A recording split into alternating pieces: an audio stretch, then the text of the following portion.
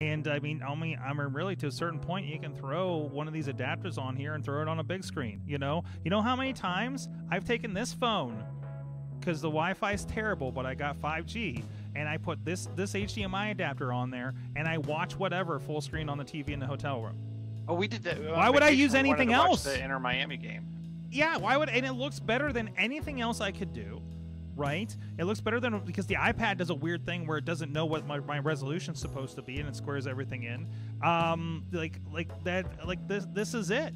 This is like, I can Apple TV and throw it at a screen, and you're good to go.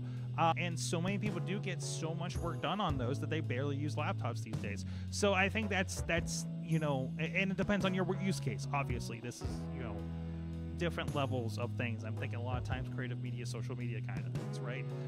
Like, I'm letting myself edit things on the phone to post that I think that are going to look really good, right? So we shot an entire wrestling show on iPhones because I was asked to at the last minute the other night, and I'm pretty happy with how it turned out.